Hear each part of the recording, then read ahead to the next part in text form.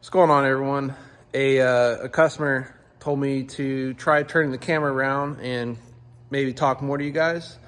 I'm Avery. I'm the one that runs AZ Auto Hunters with my dad. Making this video really to go over my personal Corvette. There are a couple videos on the channel, on our Instagram, you know, showing the car and all that, but this is like the car that pretty much represents us, the stuff that we like dealing in, modified sports cars here out in Arizona.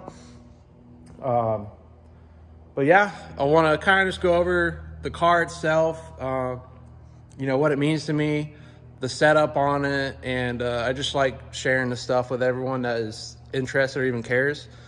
Not really making this video to get views, I can care less, but I like sharing more of my passion, I guess. But yeah, let's get into it. I'm gonna turn this camera around and we'll talk about the beast here.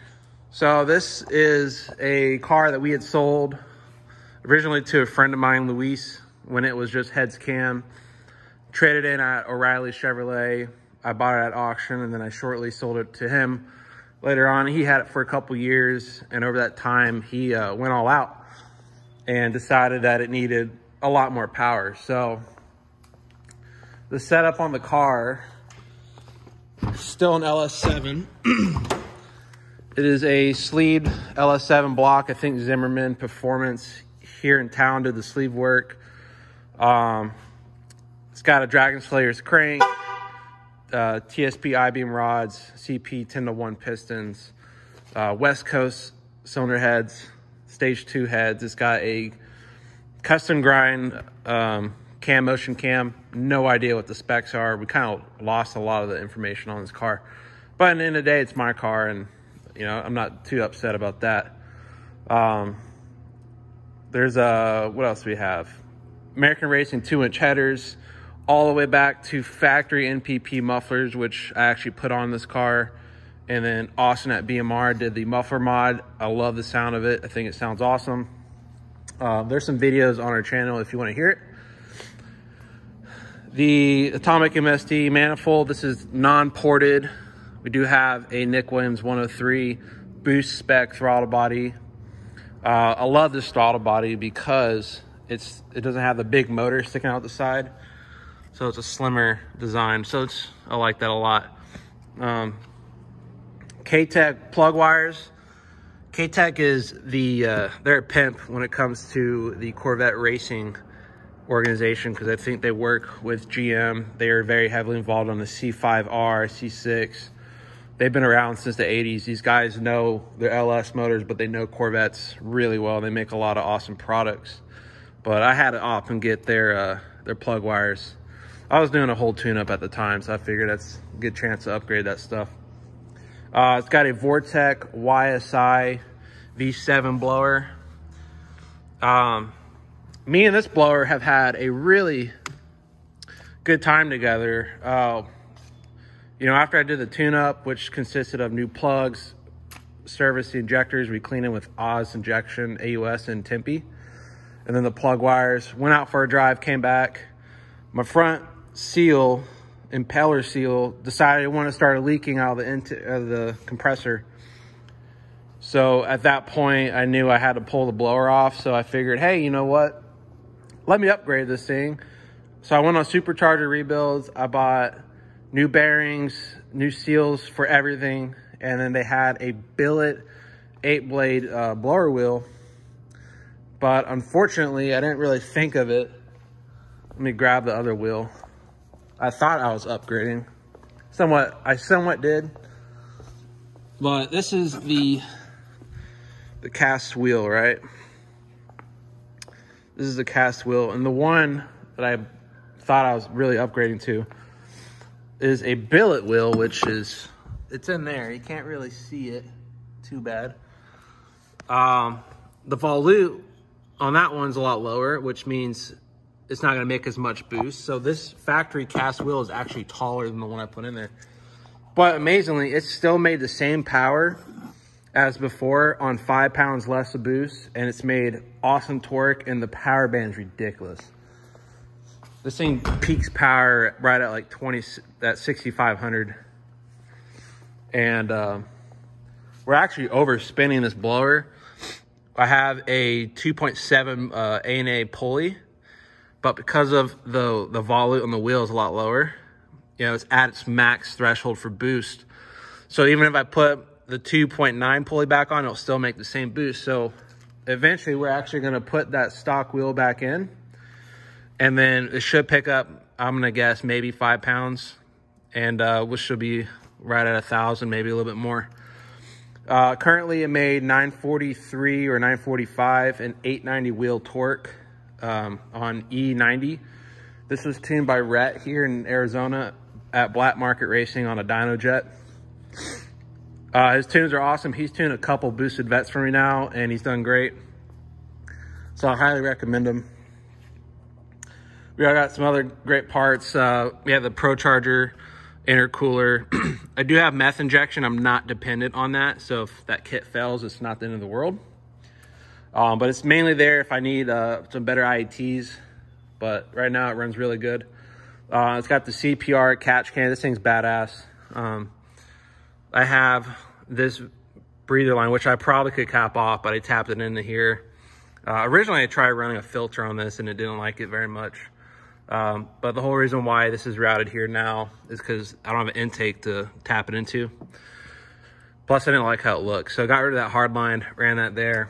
And it's got the Holley valve covers with dash 10 bungs welded on for the crankcase. So love the car, love the setup. It is on a flex fuel tune. I probably will never run 91 in it unless I need to get somewhere. I would not trust this car doing a pull on 91 just because of how much boost and power it's making. It does have the A&A fuel system as well, which is, it has a double pumper. So you have a feed line on the driver's side tank, taps in on the very bottom, feeds twin Holley pumps, runs all the way up to your rail. And this is a return style, so you actually have a fuel return going right here to your regulator, and then you have a return line that goes all the way back to your driver's side tank again. And there's actually a little fitting above, a couple inches above the feed line. And we're actually about maxed out on that.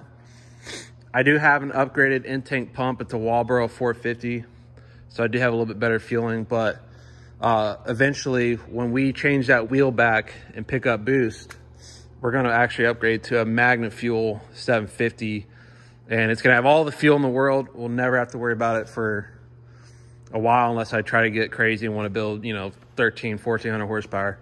But that's a little more than what I want for this car specifically. But huge fan of the C6s. This is actually my third C6. If I would ever get rid of it, it would probably be for a ZR1. But at that point, I'm making, you know, quite a bit of power to not even make sense at that point. Interiors are pretty basic on this car. I did upgrade to a Centennial suede steering wheel. These things are cheap too. This was a little under 300 bucks. Let's see if I can get the sun out. Under 300 bucks, you swap the airbag over. So 2012, 2013 style, super easy mod. Just don't forget to undo your battery so it doesn't blow off in your face.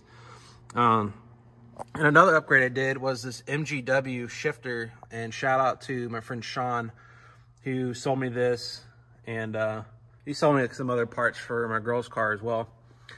The MGW shifter is the shit. That thing's awesome. So big fan of that as well. I also have a dash logic here.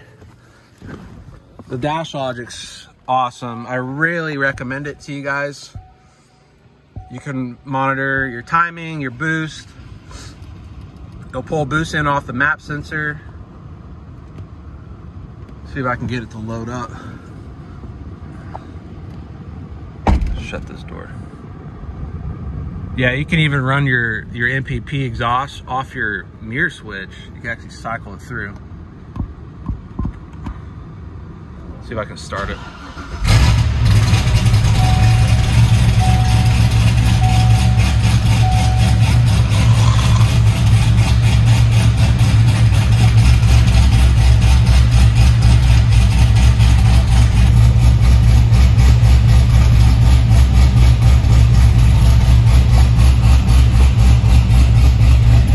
So this is awesome to have.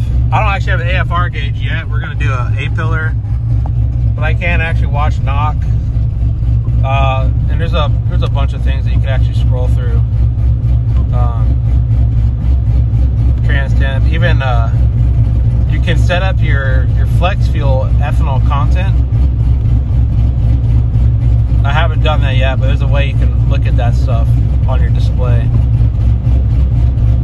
Boost, awesome stuff. Same for your heads up, you can actually monitor some stuff on there as well.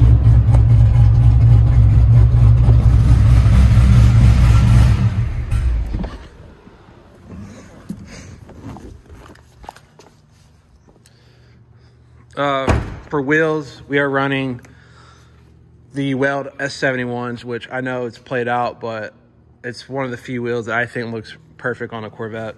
So I run them on all my Vettes. The last three I've had a set. 18-inch skinnies. These are 18 by 4, I believe, with a 6-inch wide tire. And then we also have the 17 by 10. You know, this is like the go-to setup, 305/45. This is a 20-inch tall tire. It actually hooks pretty decent. If I'm in second gear, it's gonna blow these up like nothing. But third gear, around 60, it hooks pretty decent with these. I don't know how long it'll hook like that for. It definitely needs a 15-inch. But we are still stock drivetrain. That's another thing that's kind of holding me back from even wanting to take it to the track. So it's really good for roll racing. But I don't feel like blowing the trans up just yet. Another thing I did with this car is we did the Marimoto LEDs. So let me turn these on. These things are awesome. The LEDs come out through the camera pretty weird, but these headlight or tail lights, they look sick. Big fan of them. But yeah, I mean, future plans with the car, not really a whole lot mechanical other than changing that blower wheel out in the fuel pump. And other than that, probably gonna leave it stock or leave it the way it is for a little while. Not stock, this ain't stock. And then maybe eventually we'll do an air to water setup and redo the whole intake design, intake manifold. As well as build the drivetrain. I do have a spare TR60 over there to rebuild. But I think this summer I'm gonna focus more on cosmetic stuff. I wanna redo all the splitters because they're pretty torn up. I'm debating on doing a carbon diffuser or sticking with a gloss black for the splitter because a lot of the accents on this car are actually painted gloss black, including that rear diffuser, the wing, even on the side vents, front and rear, even stuff in the interior is painted gloss black, and it looks really good. So really up in the air on that. And then part of me actually wants to do the satin black on the roof that's painted black. It matches this stuff a little bit better when it's satin black. A customer of mine has this Corvette like that, and I think it looks really good.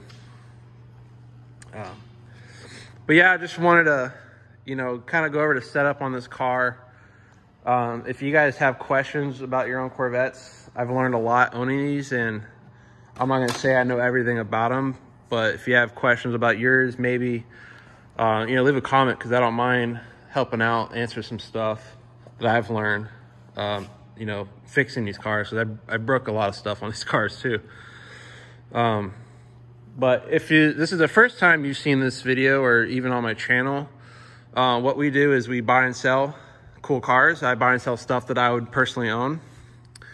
My business is called AZ Auto Hunters, and you can go on my website or Instagram, azautohunters.com.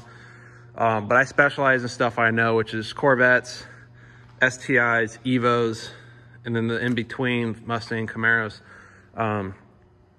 You know, a lot of stuff I have is not stock, and that's kind of what we look for, because in my eyes, you buy something modded, you're saving a lot of money too.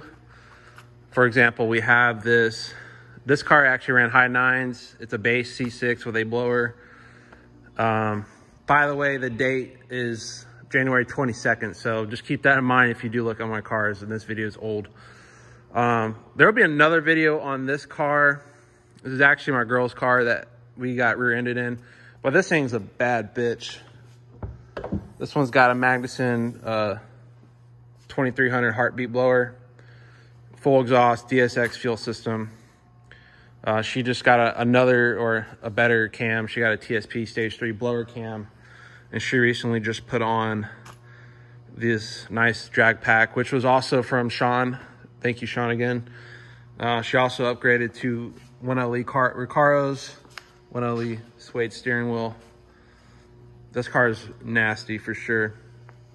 And then we have some other fun stuff. These are all for sale. This is a heads cam 09 Z06. This is a Mammo heads cam package. Custom spec cam, 2016 GT350. I also have this intake full exhaust 2008 base. It's got really nice wheels. Great for someone that wants to decide what heads cam package they want to get. This is another cool one. This is a 17 C7 base. It's got headers, exhaust, and a cam. Sounds really good. And then next door, we actually have some more stuff. Mainly my dad's inventory, but he deals a lot in some of the C5 Corvettes and some everyday stuff too. But yeah, like I said, if you want to see what all we have, just go to azautohunters.com. And then real quick in the video, this STI will actually do a little go over on that one too. If you guys care, like I said, I really don't care how many views I get. But I like sharing some cool stuff that I do for a living. But this is my daily. This is actually not the one I had originally, but I had a blue 04 STI that kind of started all of this modded car dealing stuff. And we may talk about that later on, but this is a cool car that we'll get to whenever I decide to make a video, I guess, right? But it's a lot of fun. But anyways, thanks for watching. Now you guys are a little bit familiar with our fun toy car, the Velocity Yellow Z06. I really don't think I want to get rid of this car ever. But I guess we'll see, right? It's just hard to beat this thing. It's just a lot of fun. But anyways, thanks for watching my video, and have a great day.